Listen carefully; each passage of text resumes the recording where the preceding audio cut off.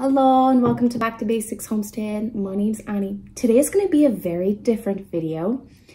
I am making something for the first time. I wanted to let my artistic side of me come out. I don't normally do this, so I wanted to give it a go. So I gathered many ingredients from my garden that I had dehydrated and spices I had around the house, things I had around the house, many things that was here. I did have to purchase some supplies, but I wanted to create an ornament and some decorations for my Christmas tree. So this is a video of me not speaking, but showing you a little bit of the process that needed to be done for it to come to life.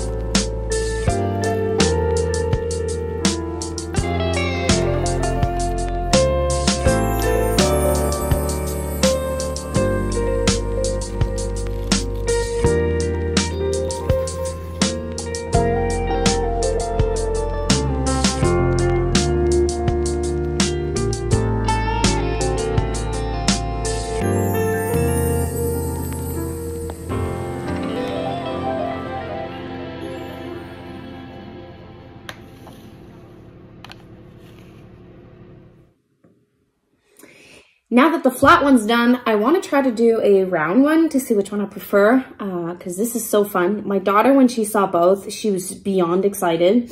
So she wanted to do also some for the tree for her room decoration, and I think she's going to keep them in her room all year long. But as I was doing the flat one, I realized that these would be a great gift idea, and I still have some gifts to do in my family. So last thing I'm going to do today is just assemble a little kit so that one of my family members can actually set up a ball like this, an ornament ball for their tree. I took out some, these are jewelry bags, whatever you want to call it. These are baggies. I got these at the dollar store. I got 2 different sizes. And I'm just going to put whatever I have here and whatever feels connected to the person. This is chamomile from the garden. I have rosemary, smells good. Cinnamon. I have some cloves here, whole cloves, rose petals, lavender. I'm just gonna let myself completely loose, and I have some, this is from my Christmas tree. These, I dehydrated them, and I'm just gonna assemble a beautiful gift.